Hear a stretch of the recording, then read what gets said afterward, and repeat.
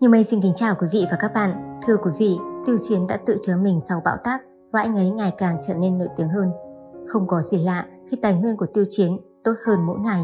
Trong năm 2023, tài nguyên của Tiêu Chiến đã đạt đến một cấp độ mới, ở cấp độ mà mỗi chúng ta đều có thể rõ ràng nhận thấy.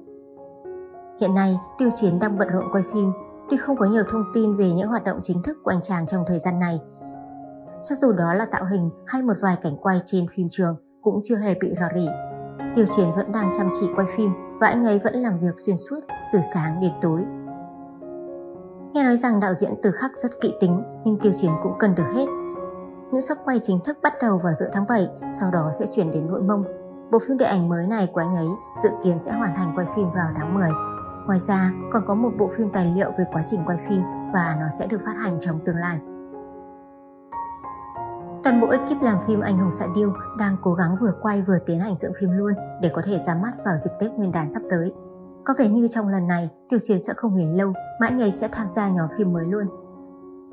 Sau khi hoàn thành quay bộ phim Anh Hùng Xạ Điêu, Tiêu Chiến sẽ vào nhóm ngay. Bộ phim này sẽ bắt đầu khai máy vào khoảng cuối tháng 11 năm 2023. Phim được chia thành 36 tập với 3 phần, mỗi phần 12 tập và kéo dài đến tháng 3 năm 2024. Và theo một số nguồn tin mà Như Mây mới cập nhật thì 3 phần của bộ phim này sẽ được phát hành thành 3 lần khác nhau, nhưng tất cả sẽ được quay trong một lần. Có tin đồn rằng vài ngày trước, đạo diễn Trịnh đạo diễn của bộ phim ngay và vợ của anh ấy đã đến thăm Tiêu Chiến trên phim trường của Anh Hùng Xạ Điêu.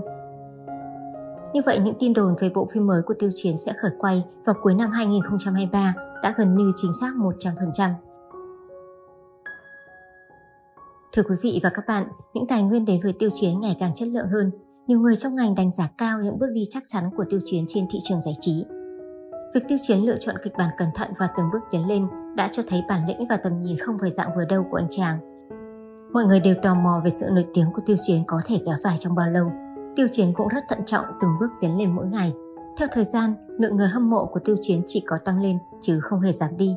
Tiêu Chiến đã và đang đi đúng hướng, nhưng những thành công mà anh ấy có được đã phải trải qua rất nhiều chông gai. Trái ngọt ngày hôm nay của Tiêu Chiến là thành quả xứng đáng cho tất cả những cố gắng của anh ấy kể từ khi Tiêu Chiến ra mắt đến nay.